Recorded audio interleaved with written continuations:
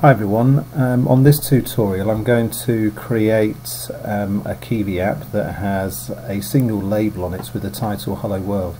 This will be the same as the last tutorial, which had a button apart from as a label.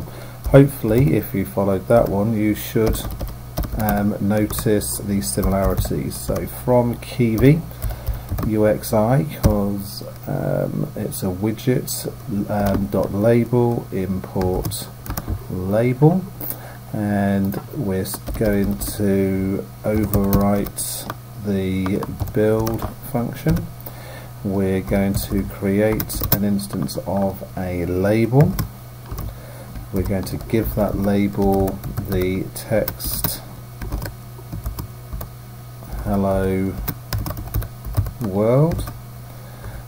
We've got to return that label that we've created, and that's everything we need to do. Let's run that.